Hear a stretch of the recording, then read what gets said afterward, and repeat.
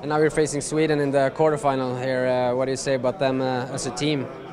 So I think we played them in a pre-tournament game, in an exhibition game, in the free mistake, and we lost 5-1. I mean, they're good, skilled guys, pretty fast.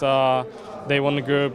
They're a good group of hockey players, but we are too, and we're just gonna go to the game as outsiders, but we can win the game because if we're gonna play physical and hard, that's what we know how to play, and that's what we like to play. Then I think we are gonna have a chance, and I hope we'll win the game. Is there any specific players in Sweden that you think you have to be aware of? I mean, for sure.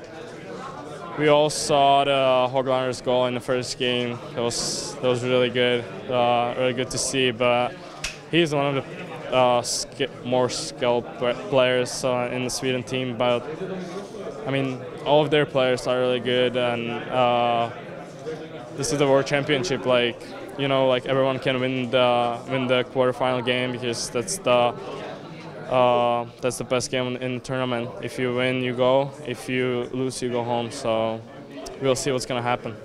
And you guys had a really tough group.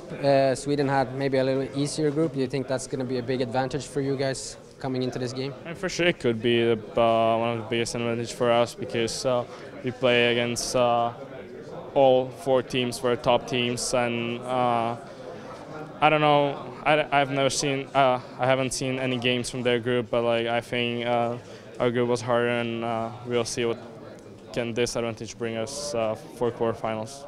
You guys also have a great crowd here, and the advantage of all the fans.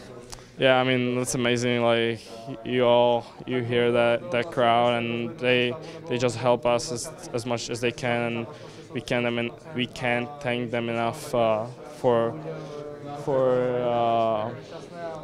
things they do for us. So I'm really happy with them, and I hope they're going to come for a quarterfinal game.